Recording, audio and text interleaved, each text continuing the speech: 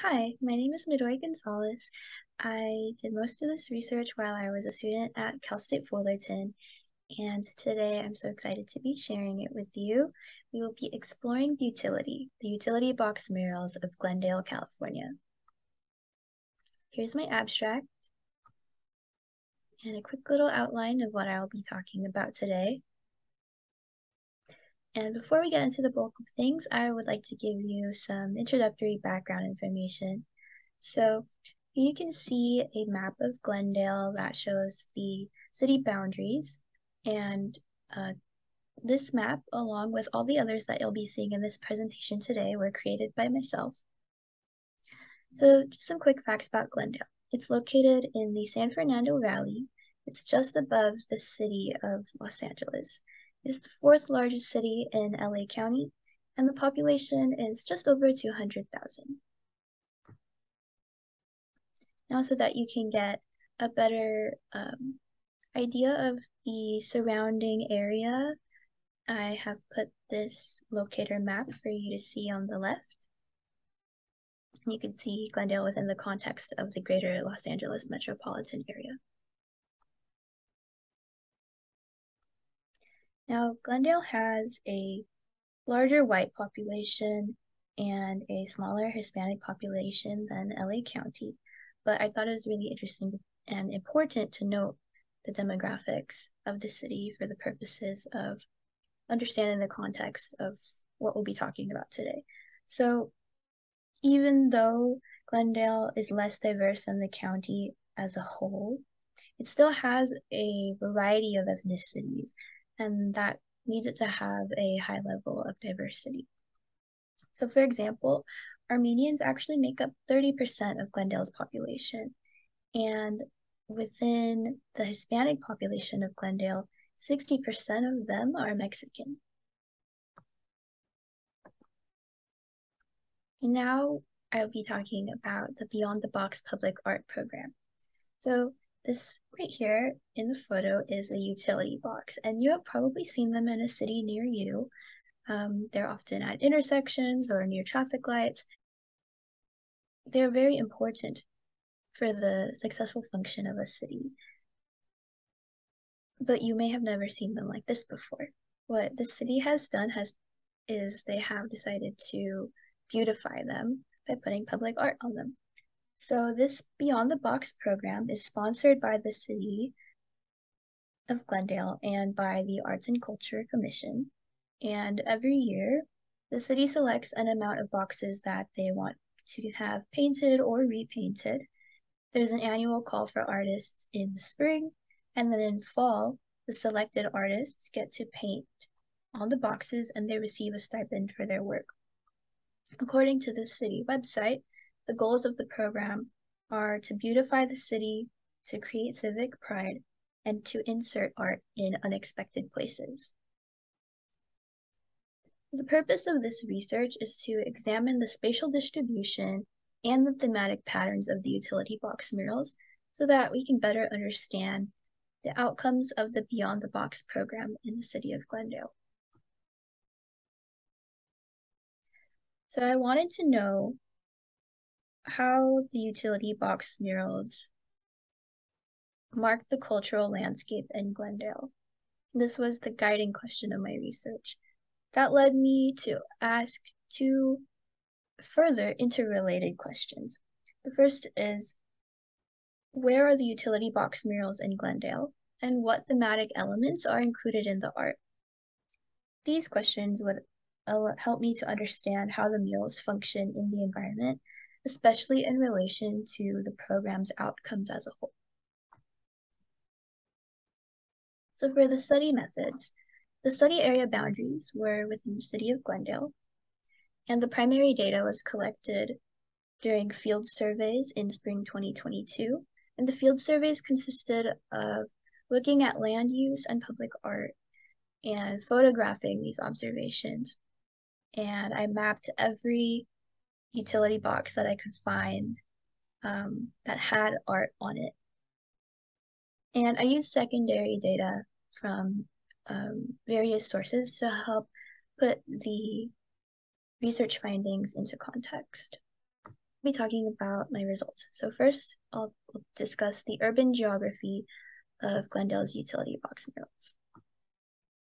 At the time of field surveys, there were 140 active utility box murals, and I'm referring to them as active because public art is ephemeral and dynamic by nature, and so as a result, these pieces of infrastructure that have public art on them are also going to be ephemeral and dynamic.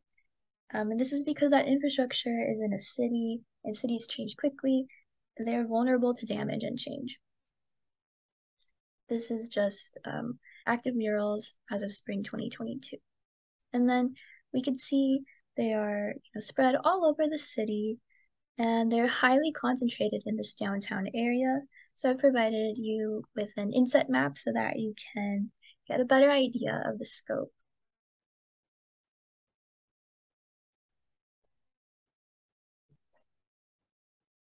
Now the next result of importance is land use. Most of these murals were in commercial areas, and another about 25% of the murals were in residential areas. So those were the two land uses with the highest concentration of utility box murals. The next result that I'll be talking about is the cultural landscapes of Glendale's utility box murals. So I categorized all of the murals by thematic element, and most of the murals fit into people or nature categories. So those are the first two categories that I will be talking about. So here are some examples of people as a thematic element, and any resident, person passing by, they might feel like they see themselves or their lifestyle reflected in this artwork.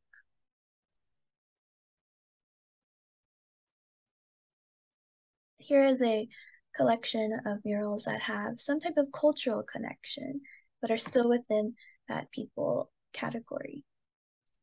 So it's possible that the diverse population can take pride in seeing this cultural representation. And the second big category was nature. And within nature, there were multiple subcategories. So the first is plants. We could see all these kind of natural, botanical, garden-related, floral artwork. And then I also observed a lot of bird murals. There were also many with dogs as the main subject. And then here are just some more various types of animals in the nature category.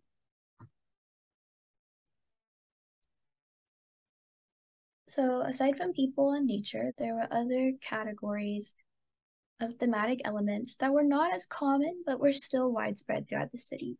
So those were abstract or object-related, place-based, or messages. So I'll be showing you pictures of those next. So here are some examples of the abstract themed art. These are also falling within the abstract category, but if you notice, all of these murals are showing things that we would see in our everyday life. They're mirroring things that are real, but just showing them in a different and maybe unexpected way. And then we have place-based murals. And then we have place-based murals, which reflect both the natural and built environment of the city of Glendale and look as if they fit right in. These are also place-based murals, but they are tied more to the history and the culture of the city. And lastly, we have the murals within the messages category. So the first subcategory within messages is of diversity and unity.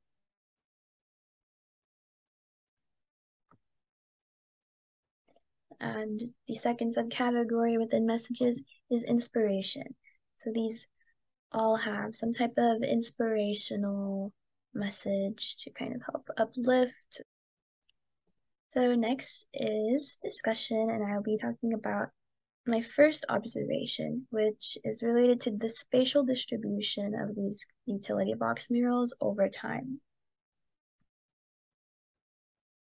And so I've made a series of maps that depicts the art as different colors depending on which year that it was added.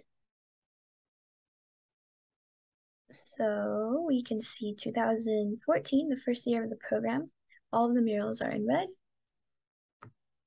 2015 in orange. 2016 in yellow. 2017 in green. 2018 in blue.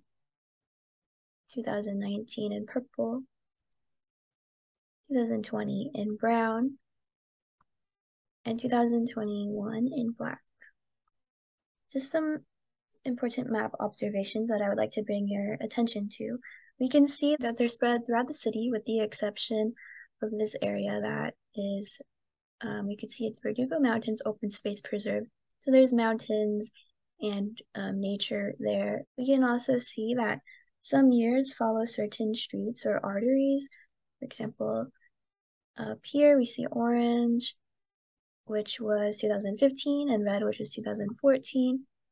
And maybe the most notable example is that in 2020, all of the murals were installed along Brand Boulevard, and we can see that in this brown color. And we can also see that some years the expansion seems to be horizontal in an east-west direction. Next, I'd like to talk about what I observed the functions of the different thematic elements of the murals to be. These cultural landscapes have varying functions, which are influenced by what thematic elements that we see on them.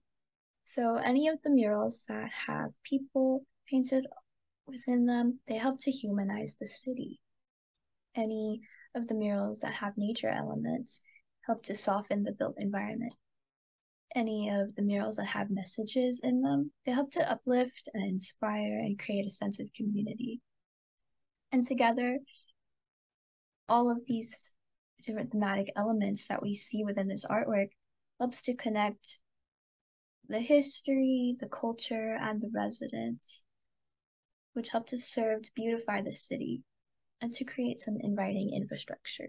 My third observation about the Beyond the Box program outcomes is based on my map observation and my thematic element observations that we just discussed. Based on what we've talked about so far, we can see that the Beyond the Box program be considered successful. It has increased the visibility and presence of public art, and it has made public art accessible to many viewers. We know that it's successful because this program has been done for many years and it has expanded across the city. And there are less barriers for artist participation when comparing boxes to painting murals on walls. This is probably because boxes are more abundant than walls. Boxes are cheaper to paint than walls. And it's also easier to get permission to paint on a box than it is to get permission to paint on a wall. There is, however, one limitation or trade-off, and that is that the art has to be approved by the city. And so the artists are limited by what kind of art that they can paint on the boxes. We generally expect public art to be in commercial areas, in very developed areas where maybe there's a lot of commerce or business happening, where there's a lot of people. We don't usually expect public art to be in residential areas. Glendale was able to insert public art into the suburbs. And we can see that here. They made it possible for people to see art right outside of their houses. You can also see art in other unexpected places where maybe we're not sure about what kind of land use this is. There's not really a sidewalk here in this bottom photo. It might be residential, but the point here is that there's no wall, but there is a box. And that is the thing that allows the art to exist in this spot where art would not have been able to exist otherwise. We also see art on corners, which means that people who are traveling and commuting are also able to see it.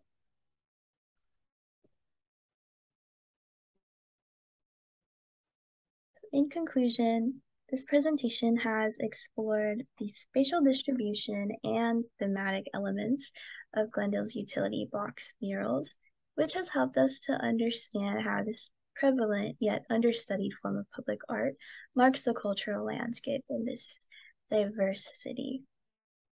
This analysis reveals that the Beyond the Box program has led Glendale to increase the amount of public art throughout the city in a widespread and unexpected way.